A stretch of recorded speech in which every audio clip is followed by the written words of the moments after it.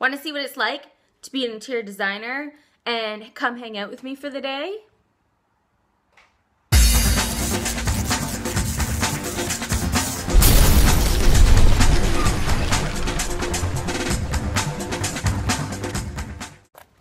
So first order of the day, I'm gonna walk over to my client's house.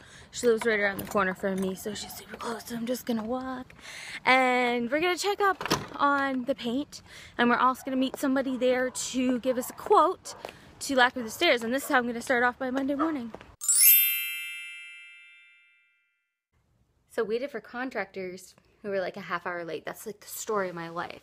So for any of you guys out there who are like, I think I want to be an interior designer, part of it is waiting for people all of the time. I am somebody who's like a stickler for being on time. So when people are late, I'm just like, oh. So Monday is sourcing day. It's about 10:15 a.m. I'm done making my list for the week. I'm done kind of organizing my week and all of that. So I'm going to choose fabrics. And I need you guys to comment below on which color is your favorite. So I've got a client who likes kind of the warmer tones. She's already got a lot of the reds and oranges and golds in her house, and we're just doing her drapery. So let me know which one is your favorite. I'm going to turn you around. Maybe I'm going to turn you around. Okay, so do you like the red, which is kind of it's got a bit of more of a golden undertone? Do you like the gold? So kind of like a mustard sort of color. Or do you like the orange? Let me know in the comments below which ones you guys like the best.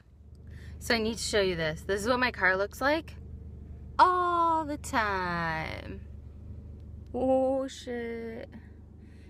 It's always so full and there's nothing I can do about it. I have a problem. Just jamming because I'm stuck because there's a train. Oh, won't you stay with me?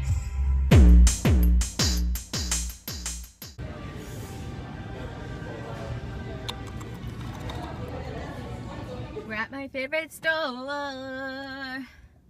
Yay! I just found this and it freaks me out. Check it out. It's a face.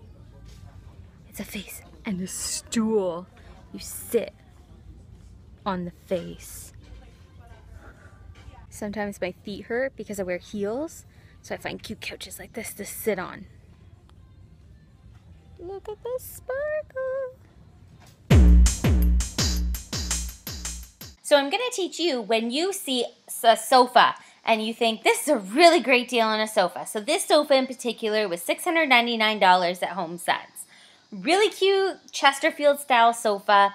I'm going to show you guys how you can tell if it is a quality piece that you should actually invest in. So one thing that I want you to do is try to actually pick it up and be careful with your back and everything else, but try to pick it up and set it down and see if it sounds like real wood.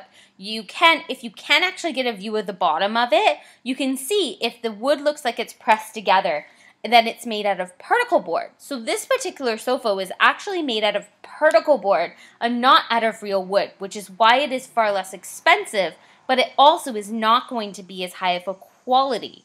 The other thing that you're going to check for is the foam itself and the seat and the density. So check the actual seat and see if there's a zipper along the seat at all, and see if you can actually get in there and see if the foam is wrapped in anything or if it's just a piece of foam that's sort of stuck in there. Also, if it's wrapped in just a little bit of cotton batting, it's probably a polyurethane foam, and more often than not on these less expensive sofas, this polyurethane foam is usually a lower density foam, which means that when you sit on any given part of the sofa, you usually always sit in the same spot. So if you sit in that same spot over and over and over again, your sofa is going to kind of dent in that spot. What you want to look for is if there's some sort of down mix or feather mix, or if there's a high density foam. And if there is a good high density foam in there. Typically it won't really be wrapped in anything. If it's kind of like a soy-based durable foam, it's just going to be a piece of foam, and it's not going to be wrapped in cotton batting. Cotton batting is what makes it kind of soft when you have the lower grade foam. So those are two things that you can look for. Another thing that you can look for is just feel down the ends of the sofa and see if it's hollow. Most of the less expensive sofas are actually made hollow, and everything's just sort of built on a frame. So if you have kids who like to sometimes jump on things, or a big dog, or even, you know, a husband who just sort of flops down, that is not going to be as sturdy of a frame as something that is solid through the arms when you sort of press in on the fabric.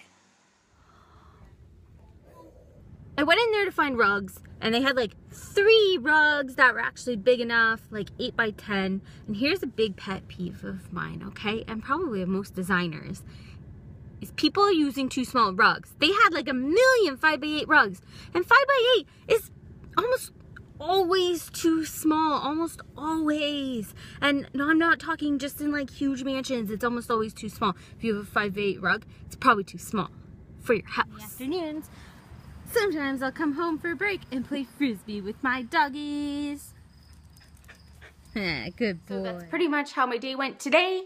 I will hang out with you again tomorrow, and I'm off to go. It's about 5:30. I'm off to go see a client. We're gonna go pick out some lighting. I work a lot at night. That's just what happens. People are off work at night, and so it happens. So hang out with me tomorrow. Make sure that you hit the subscribe button, and make sure that you leave any suggestions that you have as to some videos that you'd like to see. Okay, we'll see you later.